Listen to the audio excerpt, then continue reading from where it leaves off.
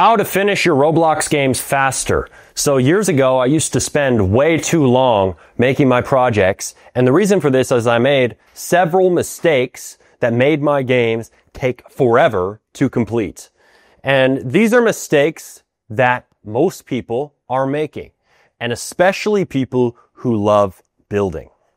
Building ends up causing a lot of problems in development, believe it or not, when you focus on it too much. So let's get into it. The first mistake is doing building first. So for some games, it's fine to do building first. For some games, building truly does come first in the process. If you are making a showcase, right, where you're showing your building skills, you can absolutely focus on the building first. But for most games, it's more important that you focus on the gameplay first. And how do you get gameplay? How do you make a game that functions? You script it, right? So instead, you want to focus on the scripting first, because we are trying to make this game playable. The gameplay is the most important thing, right? But the funny thing is, most devs start building the maps first. Why? Why do devs like to build the maps before they script the game? The reason is building is easy. Building is easy. When you are sitting there in studio placing parts, manipulating the terrain, like using the terrain editor, tweaking the exact size of a certain build, all these things are incredibly easy tasks. But what is daunting, what is considered hard to most devs, right? You might be watching this, you might be like, I'm the master scripter, that's easy. But to most devs, right? Let's be real, scripting the gameplay is incredibly hard for them. And oftentimes, many devs, when they're new, they don't even know how to script, right? If it's your first project, you probably open up Studio and you're like, you know what? I'm going to start building the map. And all that scripting stuff, I'll figure that out later, right? But in doing that, you're focusing on something that doesn't matter. Building does not matter. It doesn't matter nearly as much as people act like it does.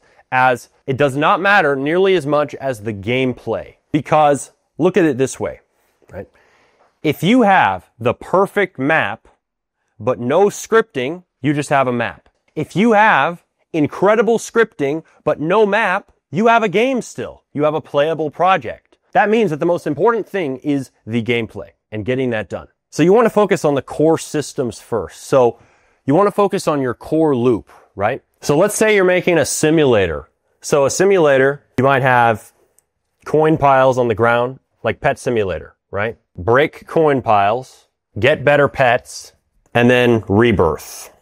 This is your primary, secondary, tertiary core loop. You want to get these three systems in place before you get anything else in place, right?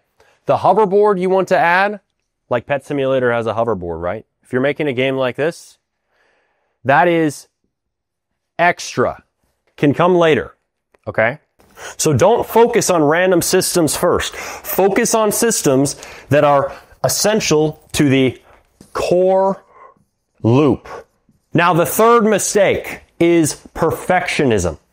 So the third mistake that made my games take forever to get out is I thought they had to be perfect. But here's the problem. When you're trying to make a perfect project, like I was trying to make the best roleplay game ever with my dad, we were trying to make the next Brookhaven effectively. When you try to make that game, you're basically trying to hit an unattainable goal, at least when you're a new dev. Trying to make the next Jailbreak or the next Brookhaven or the next Royale High or the next Arsenal even is too high of a goal. So you need to start simple. Make simple games first. Remove perfectionism and make an MVP. An MVP is a minimum viable product. This is the absolute bare bones version of your game that works. If it functions, if you can play it, if this works, if the core loop is functional, if I'm making a game like Pet Simulator and I can break coin piles, I can get better pets and I can rebirth, That's it. That's all I need to ship the game. That, and then the very minimum amount of builds and models that are required for the gameplay.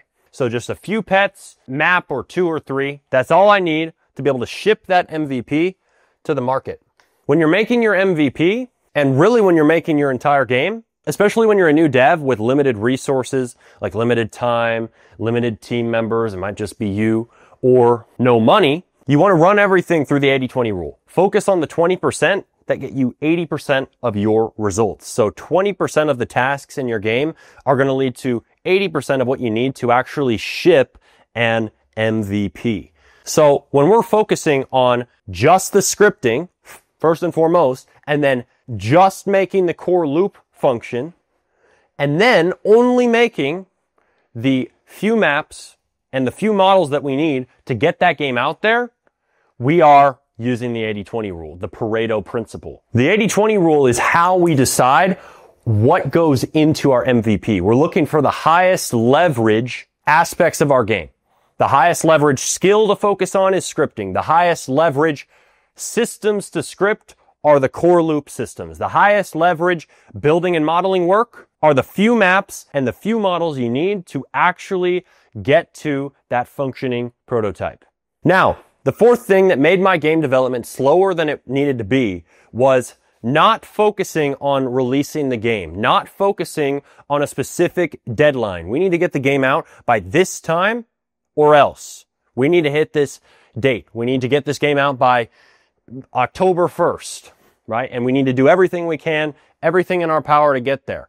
So the reason that this will make it so that your game takes longer to produce is something called Parkinson's Law, which says that work expands to fill the time allotted for its completion. So if we allow our game to take years to make and there's no deadline on it at all, it's probably going to expand to years. But if you shorten that time frame to 3 weeks, now you are going to automatically apply the 80-20 rule, automatically cut the fat that you don't need to get that project out there in a functioning, fun, and monetized state. You're going to remove all the nonsense. So when you have a very tight deadline that's very, very soon, within a few weeks or a month max, you're going to be forced to use the 80-20 rule, and it's going to become extremely logical why I say to basically ignore building and modeling altogether. Put it last in the process. Building, modeling, even UI, animation, VFX, all that stuff is polish. And as a new dev, we need to be focused on what allows our game to ship, what gets us to an MVP state. And that all centers around scripting and getting that gameplay working.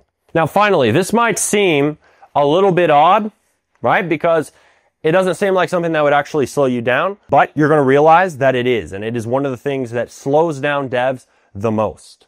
This is not marketing. Not marketing is one of the biggest mistakes that devs make.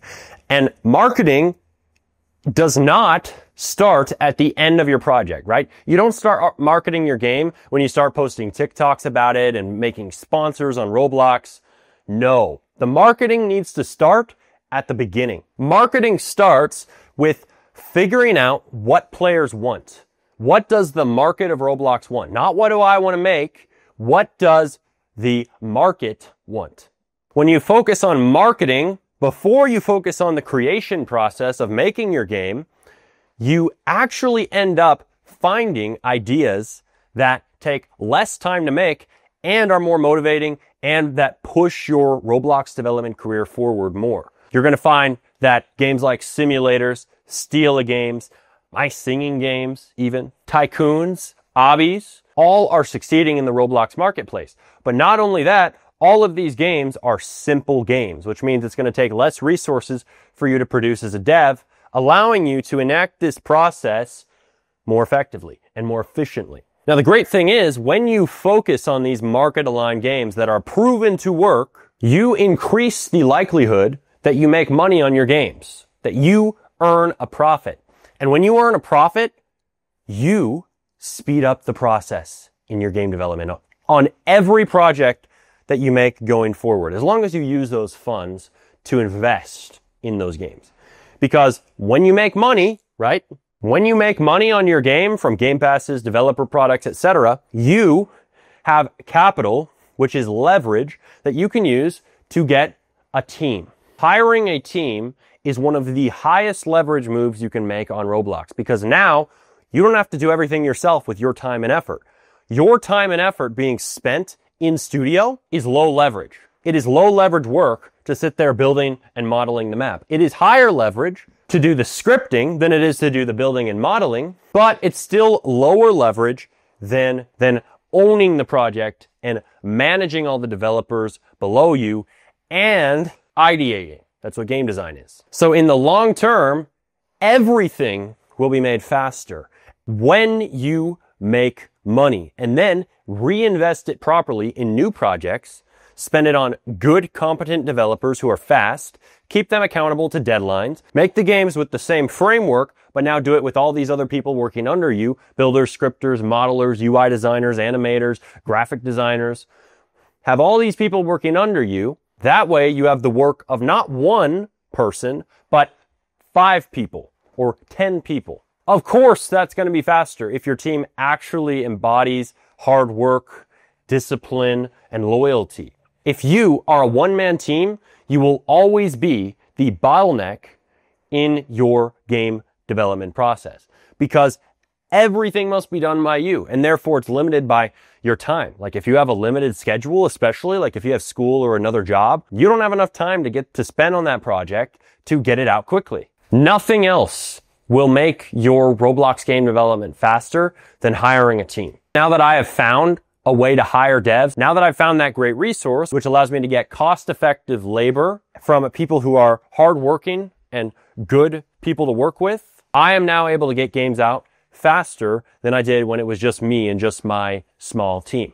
Click here to learn more insights you will not hear anywhere else about how to run a business on Roblox as opposed to just being a solo developer. This is the only channel that teaches this. I'll see you there.